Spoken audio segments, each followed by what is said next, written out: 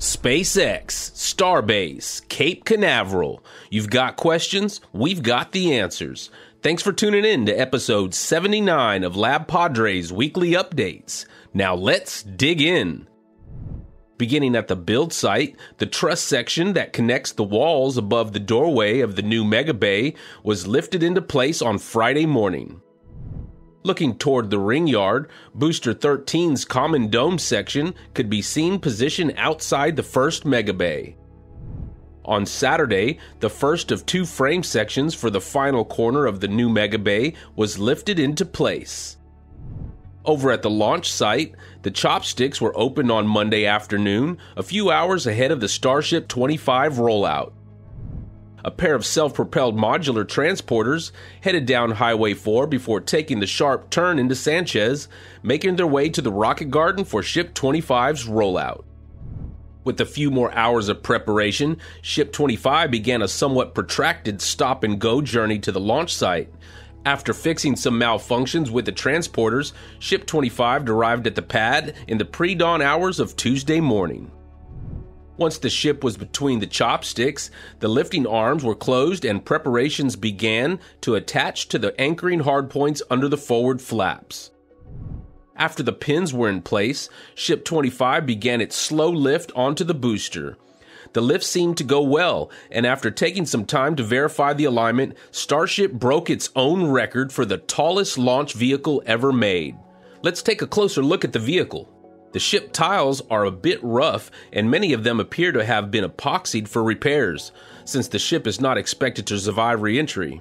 We also got our first view of the hardened dance floor underneath the ship, which has been modified to better protect the engines during ignition.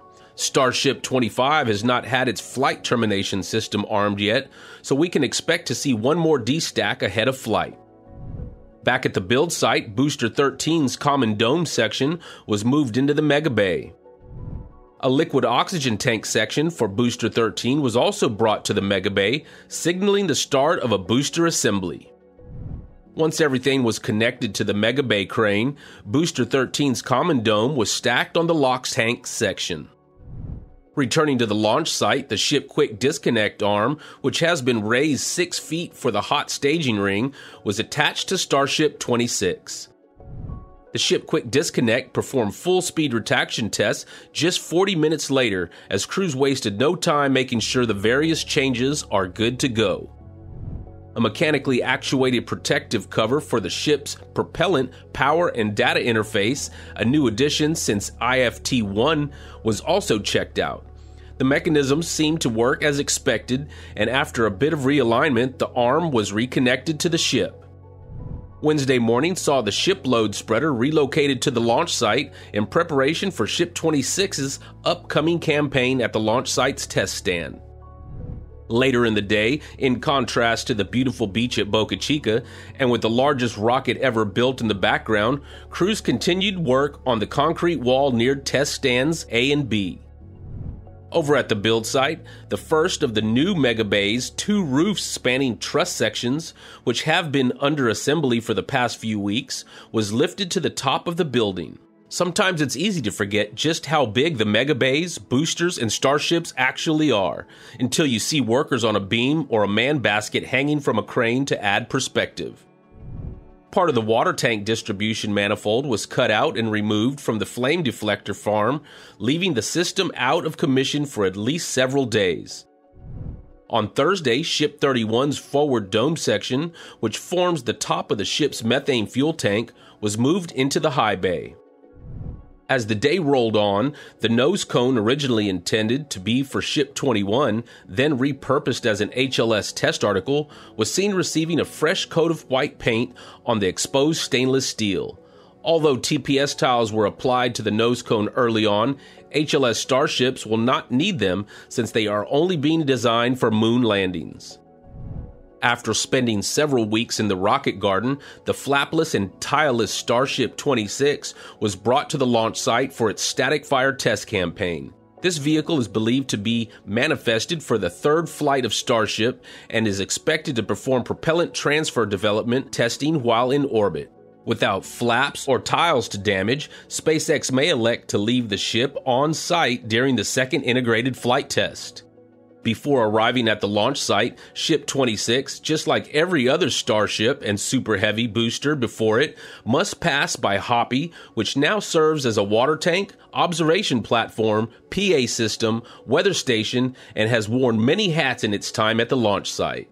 Completing its journey down Highway 4, Ship 26 was brought over to the test stands ahead of its lift and placement by SpaceX's LR-11000. While Ship 26 awaited its lift, the mixed water and nitrogen detonation suppression systems under the orbital launch mount were tested. Returning to the build site, the second of two large roof trusses was lifted to the top of the bay. Most of the building's primary load-bearing elements are now in place. The orbital launch tower's chopsticks were opened and raised to their launch configuration before returning to the ship holding position a few minutes later. A new 3-tank manifold was delivered to the launch site. This revised component will replace the parts which were removed earlier. This week at the Cape saw Cygnet Titan towing Just Read the Instructions to sea very early on Friday morning to support the launch of Starlink Group 6-12. On Saturday, a tandem lift by the dockside cranes saw Falcon 9 Booster 1080 laid onto the horizontal transporter for refurbishment at Roberts Road. SpaceX support ship Megan headed to sea in the afternoon for splashdown and recovery operations ahead of Crew 6's imminent return to Earth after a 6-month stay at the International Space Station.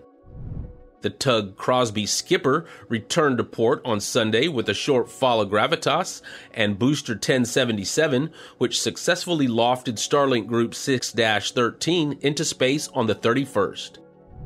Late that night, Falcon 9 Booster 1073 took off in its 10th flight, launching Starlink Group 6-12 for SpaceX's ever-growing satellite internet constellation.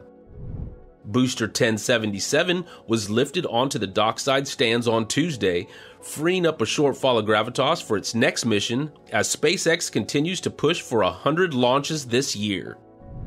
Crosby Skipper headed to sea, towing a short follow gravitas just a few hours later for the Starlink Group 6-14 mission.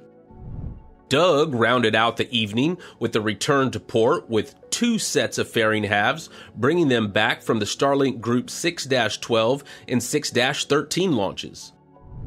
After offloading the Crew 6 capsule at Trident Basin, SpaceX recovery ship Megan returned to its moorings at Port Canaveral on Wednesday. The first segment of the new Space Launch Complex 40 Crew Access Tower was brought to the launch site. With crew launch capabilities at both pads, a damaging explosion from Falcon or Starship will not interrupt flights to the space station. Special thanks to Spaceflight Now for this footage. Cygnet Titan made its return to port with Just Read the Instructions and Falcon 9 Booster 1073 from Starlink Group 6-12 on Thursday. Falcon 9 Booster 1077 wrapped up its stay at Port Canaveral docks by being laid on the horizontal transporter before heading to Roberts Road. Late in the evening, support ship Shannon returned to port from the alternate contingency Crew 6 splashdown location on the west coast of Florida. And there you have it, another SpaceX and Starbase weekly update brought to you by LabPadre. We'll see you next week, and thanks for watching. LabPadre, out.